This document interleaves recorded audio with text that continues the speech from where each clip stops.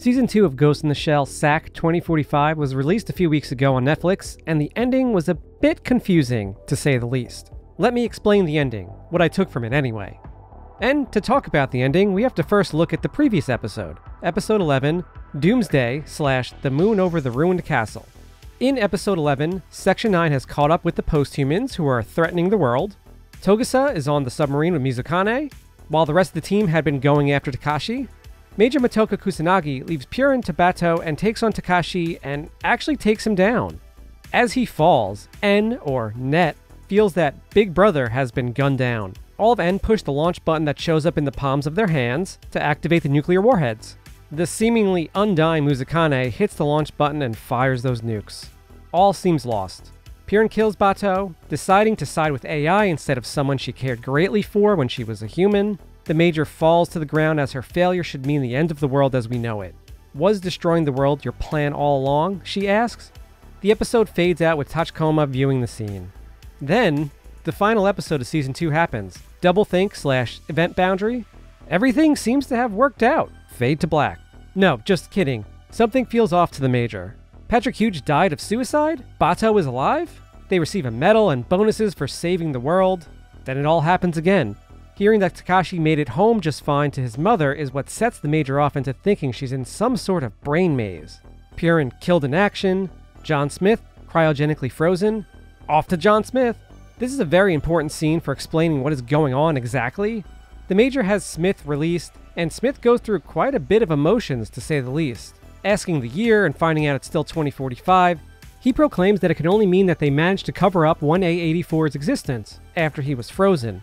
Or possibly there was a war against the posthumans and we lost, followed by asking the on-site agent if he's N. When he removed the plug from the back of his neck, which was cutting off his access to the net, he goes online and can finally see the Major. He freaks out and falls, then strangely changes sort of back to the way he used to be. I believe this is showing us that once he connected to the net, he gets hacked and becomes N.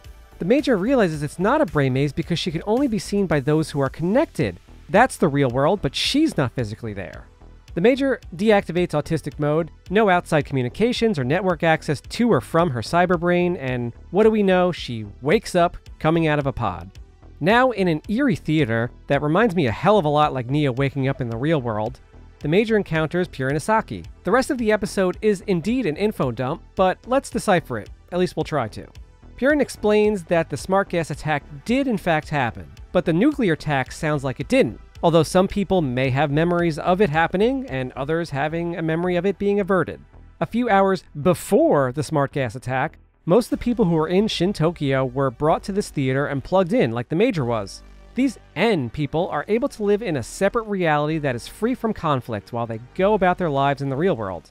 Purin explains further that it's as if every person is playing their own game that's been tailor-made specifically for them. They're living out their lives in the real world while also existing in a state where they're free of worldly concerns. The Major speaks out our feelings. That makes no sense at all. No, it doesn't. Purin shows us construction workers building Shin Tokyo, and if I'm getting this correctly, some people are plugged into pods, basically living in a paradise version of the Matrix. Some have their cyberbrains affected by N and are rebuilding Shin Tokyo, and also simultaneously experiencing their most tranquil mental being within their own cyberbrains.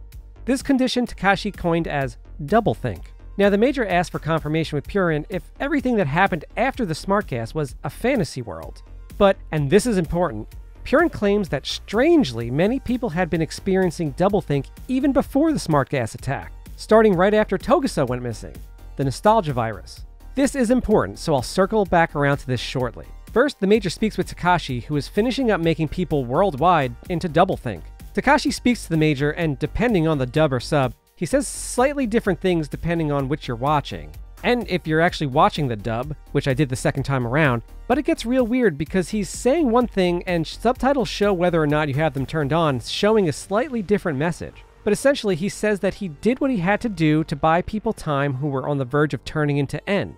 He needed to make it appear as if he was defeated by the American Empire so that the AE networks could go online and allow Takashi to inflict N across the entire world. Doing this would allow Takashi to elevate humanity to achieve the technological singularity, a hypothetical point in time at which technological growth becomes uncontrollable and irreversible, resulting in the unforeseeable changes to human civilization, i.e. human evolution.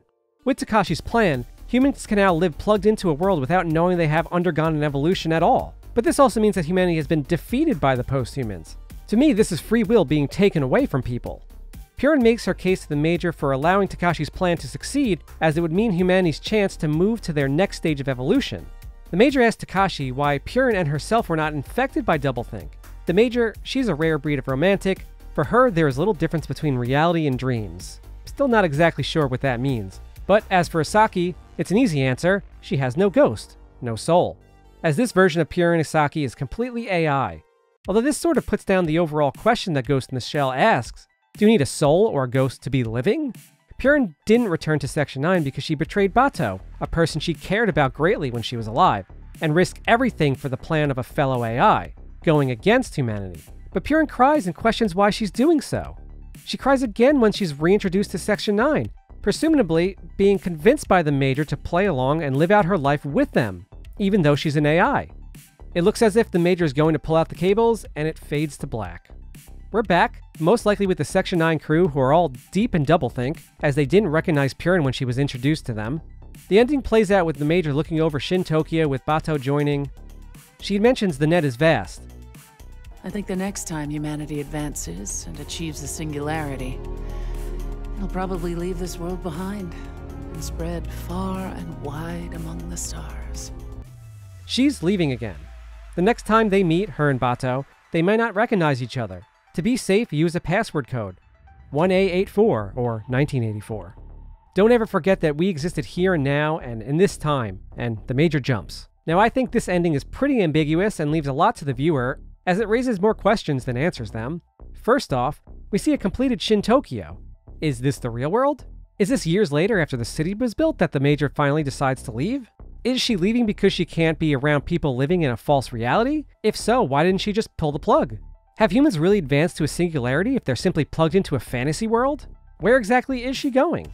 The most mind-bending question I picked up on, and only while I was working on this video, circling back around to when Purin mentioned that people were experiencing doublethink before even the smart gas hit.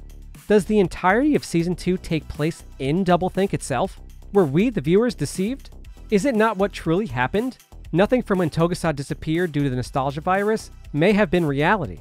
This could help explain why posthumans could affect the world so significantly, why so many people could not see them, for example.